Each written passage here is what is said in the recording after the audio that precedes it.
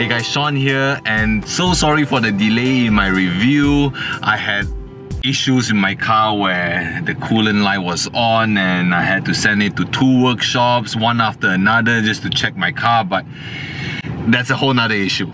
But today, as promised, I want to bring you through the stock system of the 12.8-inch Tesla style screen and what you can expect from this unit. I'll go through every feature with you of this device, and then I'll tell you some things I like and dislike and whether at the end of the day you should buy it or not. I'll go through mostly the features in landscape mode because that's just the best setting for this Golf. Before I start this video, remember that bracket I was telling you guys about that it did not come with the device? Well, it actually did come with the screen, but it's just that when I was doing the unboxing, this actually slipped through, dropped here, and I didn't notice it until I got my car back from the workshop and I found this. So it's all good actually. Sorry. So here is your homepage. I'll start from the top. Of course, you have your main dock up here, which sits all your main apps. On the top left corner, you have your off button, which basically turns off the sound. And when you tap it again, it turns on. Next to it, you have your screen off and on button, where you can off your screen if you don't want it displayed. And you tap again, it will switch it on. And you have your 3 settings of brightness. Now, after that, you have your home button, you have your back button, and then here is your main navigation. You have your navigation, radio, car auto, music, movies, Bluetooth, Explorer, settings, app list, YouTube, file manager, and camera.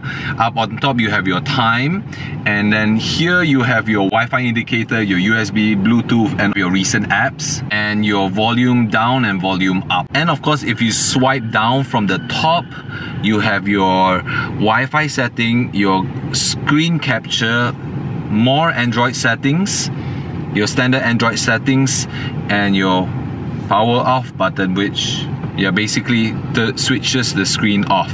On the top left of the home screen, you have your date and time. You have your car position indicators, and you have your player display, altitude, and also a search bar that I believe connects to Chrome, I guess. You know what? Let's try. See what happens. Okay.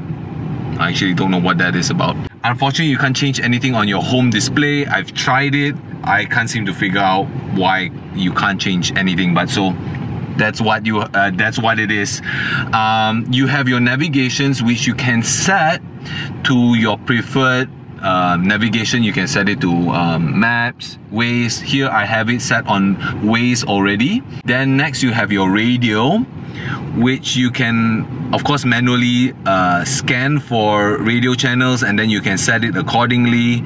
And then there are also other features that you can key into it. You can search for certain things. You can go you can automatically search like that as well. And then you have your different sound settings here. And of course, you can expand or contract the screen. If you contract the screen, you have this window right here that shows the compass and your car position again, time, and also I believe this connects to your camera, which currently it's not connected on mine. Next, you have your car auto that syncs to either Android Auto or even Apple CarPlay. If you look here, yeah, it's already connecting to Android Auto, but I won't go into it because I don't like Android Auto. Next, you have your music. Again, they have a standard player which plays your music. You have your pause and play, next backtrack, repeat, shuffle, your music list that basically you can browse through the different folders. You can have your SD card, you can have your USB, and your different music, sound settings. You can of course contract or expand the screen, and if you contract again, you have the same features on the right. After music, you have movies. So here I'm playing a 180p movie file. The quality is really good, surprisingly. You can of course expand or contract the screen again. You can have it play with the dock or without the dock. Obviously, if you're going to be watching a movie in the car, which I do not suggest you guys to do that, you will obviously want it on full screen. Then next you have Bluetooth. You can dial. Also, you can have your phone book in it because you can play your music, which syncs with your player. Next you have your Explorer. The default is Chrome. You can see here, pretty smooth. You have your settings as well. In the different settings is where you can set your preferred app for the different icons on the dock. Like you can see here for navigation, I've already set it to Waze. App customization, which is actually this custom app button here that you can connect with any of your apps that you prefer. Right now I have it on YouTube. Your time, you have your different languages, dimmer. I won't go into too much details, but there's just standard stuff you can set for this screen. Then you have your app list. As you can see here, these are all the apps I have. File manager. And finally, you have cam, which I do not have them connected to any of the dash cams or reverse camera, so that's why there is no display. So yeah, this is the stock interface for the 12.8-inch Tesla style screen. Now, coming to the things I dislike about this screen. Number one, it's a shitty interface. Nothing on this homepage is customizable. You basically cannot change any of the widgets here. I've tried it, nothing works. What you see is what you get. You have your time here and your car position, which I don't know for what reason I would need another clock when I already have a clock up here. What if I don't want to see my car's position? Like, why am I not given a choice to change?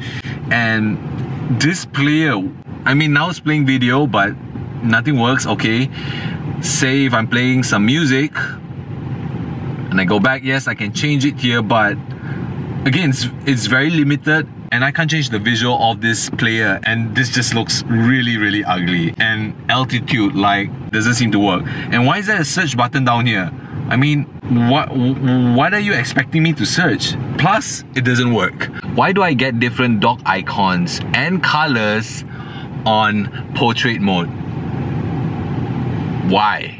Also, the home screen is a little bit different. This time I get a compass and Bluetooth answering.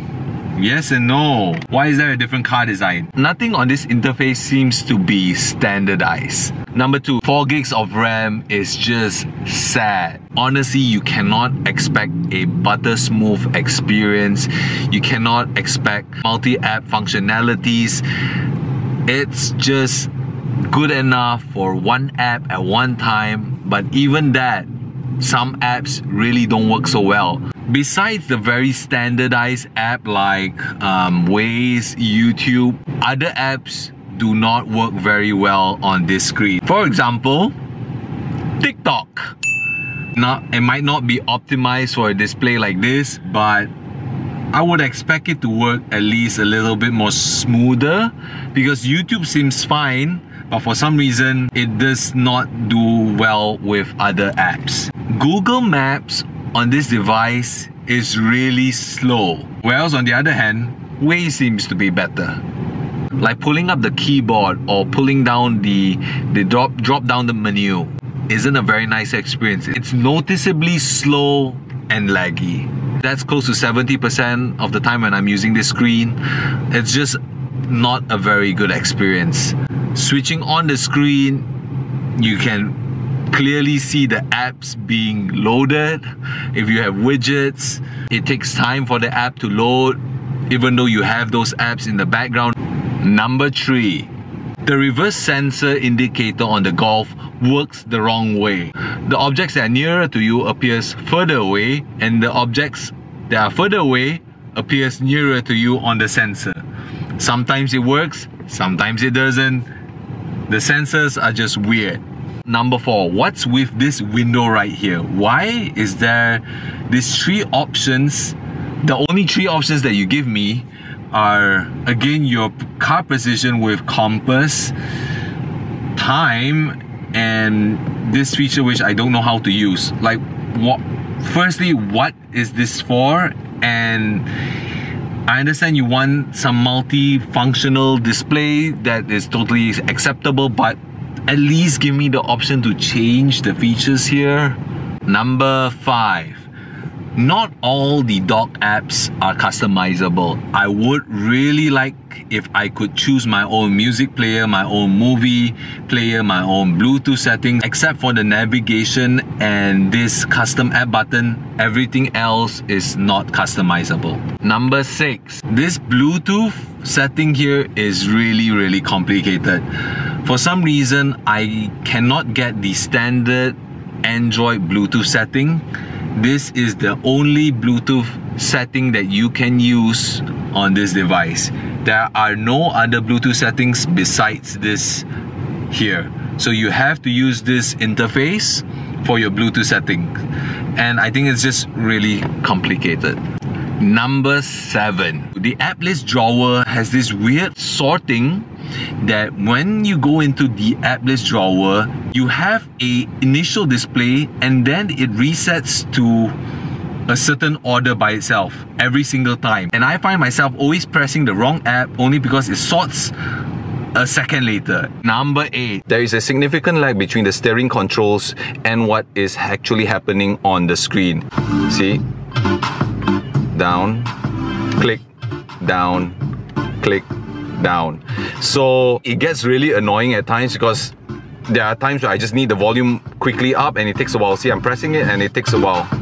And that's a lag apparently because of the CAN bus. I guess it doesn't really talk fast enough with the screen itself. Number 9. There are just so many different fonts in this interface. You have your clock here, which is honestly ugly to me. I wish I can remove this, but I can't. You have another set of fonts for your navigation dock, and then come into this player, you have another set of fonts. Why so many different sets of fonts? Why? In terms of things I like about this screen is, number 1, because it's an Android screen, you can totally customize the display. You can totally customize the launcher and give it your own personalization to the screen, which I will talk more in my next video about some of the things I've done to make this screen really look my own, the launcher that I chose to go with, and some of the features that I've added to this screen. Number 2, it has a wow factor. Everyone who comes into my car and sees the screen for the first time is just blown away by how big it is, firstly, and it's just so commanding in terms of how it looks.